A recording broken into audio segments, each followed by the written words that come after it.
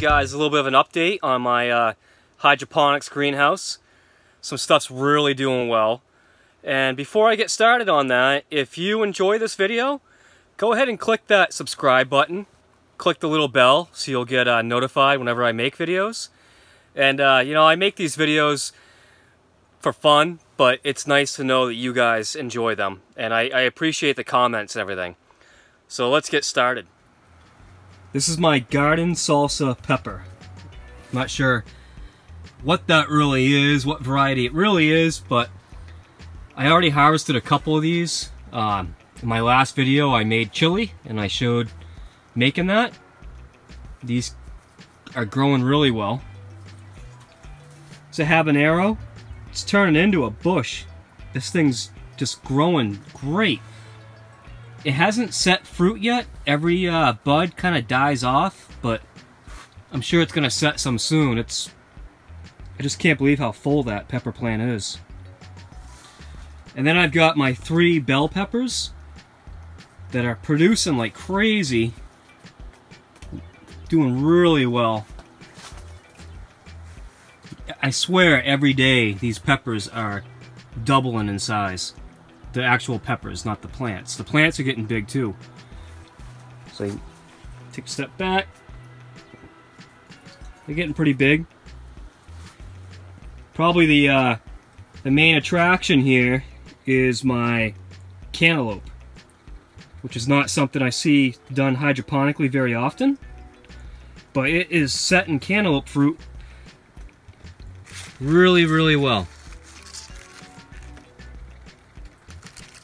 So I'm not sure what I'm going to do yet. I originally intended on building some sort of trellis for these things to vine up on, but now I'm thinking I might just let them grow like onto the ground, or maybe along this pipe here or something. I don't know.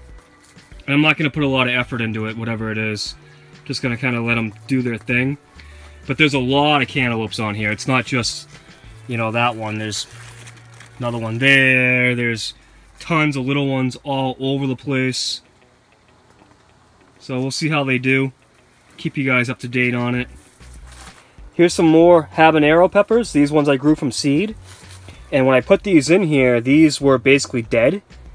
I started them way too soon, and I ran out of room to be growing them. I was growing tomatoes and peppers in my microgreens grow room, and like I said, I started them too soon, and then I wasn't taking very good care of them. So these were essentially dead when I put them in here, and they've really come back now. They're starting to really look nice. Same thing with these. And if you've seen my previous videos on this this greenhouse, you'll see that these look terrible when I put them in. But so these, I'm pretty sure that these are jalapeno, and there's 4 plants in there, or maybe even 5 or so.